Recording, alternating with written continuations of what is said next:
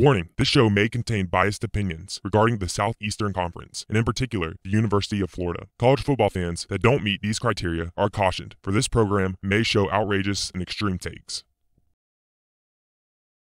A lot of what fans love about college football never really has anything to do with college football itself. Sometimes, the things surrounding a college football game can give a person a much-needed escape from reality. The friendships, the tailgating, the smells, the stadiums.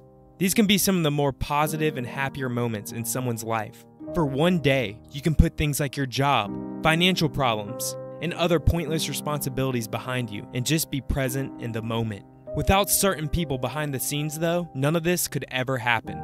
Without these types of people, game day would just be another day. There would be no excitement, no passion, no love. For Gator Nation, there was one man in particular that could get fans ready for game day like no one else. George Edmundson Jr, better known as Mr. Two Bits, was the Gators' leading hype man, going as far back as 1949. This is a man whose entire life was dedicated to bringing joy and positivity to college football. I will be diving into his history today and the day that changed Florida Gator football forever.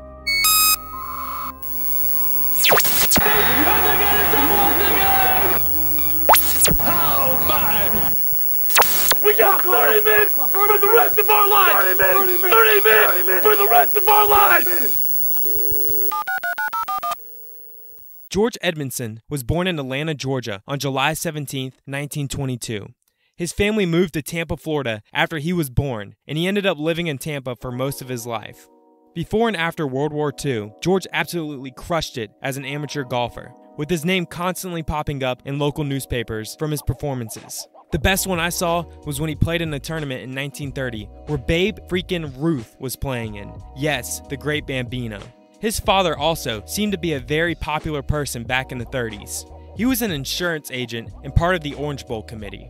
He was also an influential member of the United States Golf Association. One thing his father seemed to be famous for was for being one of the most famous college football fans in the state. The Miami Herald called him the All-American Football Fan. They even claimed that he may have seen upwards of 75 games in one season. And this was even in the 30s, when transportation wasn't as efficient as it is today. A great quote he had when asked about how much money he spends on football games was, "A rich friend once asked me how I could afford my unusual hobby. I asked him how many automobiles he had, and he replied that he had 3. He had a staff of servants too. Well, I didn't have but one automobile and no servant, so my hobby wasn't any more expensive for me than those 2 things were for him." Well, getting back to his son George Jr., he would later attend the Citadel and would leave after 2 years to enlist in the Navy following the events at Pearl Harbor. In the Navy, Edmundson was a fighter pilot, where he flew a Grumman F-6F Hellcat. He supposedly even survived a crash landing one time in 1944 in the Atlantic Ocean in the middle of the night. After coming home from the war, Edmundson worked as an insurance salesman in the Tampa area. He was invited by a friend of his to go to a college football game at the University of Florida. They were playing his former school, the Citadel, and the date was September 24th, 1949. At the time, Florida was not a very good football team, hardly ever having over a .500 winning percentage. The fans never really expected much from this program, and as the team was running out onto the field, the crowd was booing at their own players and coaches. Edmundson was shocked, not understanding that fans of a team can be some of the worst people on the planet. He couldn't believe that fans could boo people on the same team that they were rooting for, especially since these people booing were probably grown men and much older than the athletes themselves. Thank God they didn't have Twitter back then, or he would have lost his mind. In order to boost the team's morale, he decided he was going to lead a chant with the crowd. He ended up using an old chant that he used to use in high school and just added the Gators' name to it. It went like this: 2 bits, 4 bits, 6 bits, $1. All for the Gators, stand up and holler. And then he would try to get the crowd to cheer after that. The Gators ended up winning their game versus Citadel, and nearby fans enjoyed his enthusiasm, asking him to come back the next week to lead the chant again. After that season, he ended up becoming a season ticket holder and a big fan. He started going around to different spots at the stadium, leading the 2 bits cheer again and again. He would do this for every home game and even some away and bowl games. He ended up being called Mr. 2 Bits, and by the 70s, he was asked by the university to lead the 2 bits cheer before games on the field. During the games, he would still roam around the stadium, leading the cheer at different points of the game. Timing was very important to Mr. Two Beatz. He never wanted to steal the show from the actual team. He was careful to make sure his cheers never interrupted the game. He once said, "Can you imagine what would happen if I blew that whistle at the wrong time during the play and some of those fellows thought it was the referee's whistle?" Mr. Two Beatz would go on to perform the chant until the end of the 2008 season, briefly retiring in 1998, only to come back to do the chant again for a few more seasons.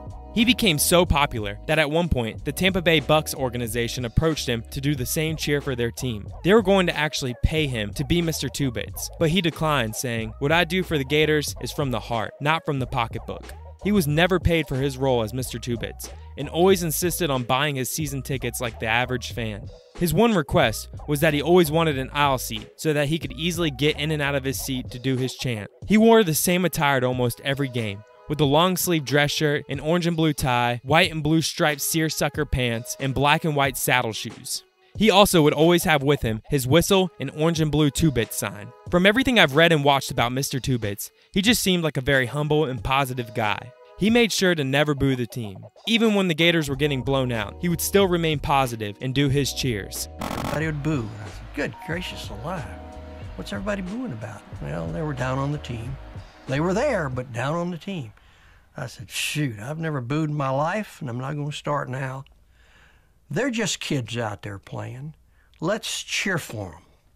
I said, "What do you mean, cheer for them?" I said, "Yeah, let's cheer. Every time they do something wrong, we'll stand up and do a cheer." I said, "What cheer?" I said, "Well, everybody knows 2 bits, 4 bits from high school. Let's do that." He even helped start a scholarship in the 80s for the cheerleading team to help pay for a couple of the members' schooling each season. His final game was at the end of the 2008 season against his former school, the Citadel. The Gators had one of the best college football teams ever at the time, doing a complete transformation from when he had first done the cheer in 1949. Ever since then, the University of Florida has had an honorary member lead the 2 Beatz cheer before every home game. They choose different members who have had positive impacts on the school. Though he never attended the University of Florida as a student, the school made him an honorary alumnus, and he claims Florida as his alma mater.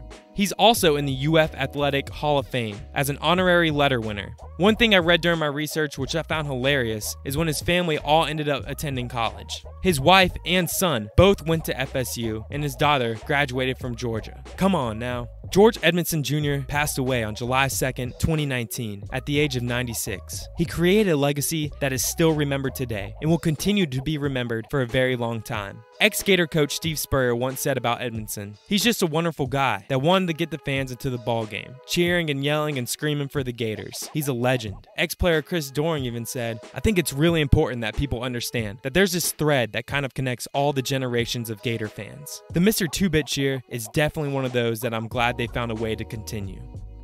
You know, I think Gator fans need to start honoring Mr. Two Beatz's legacy by treating the team as he would. Mike Bianchi, for the Orlando Sentinel, wrote an article about an interview he had with Mr. Two Beatz. In it, he wrote about how he didn't like where fandom was headed these days. He hated that stadiums were being taken over by drunken, profane fans, and would shake his head sadly when told of the negative comments made on fan message boards today. Edmundson told Bianchi, "I don't like all the negative stuff out there. It used to be, if you were unhappy with your team, you talk about it among friends. Now people are punching buttons on a computer and sending it all over the world. I've always thought teams face enough negativism from opposing fans. They don't need it from their own fans too. Maybe I'm old-fashioned, but I believe you support your team, your players, your coach, no matter what."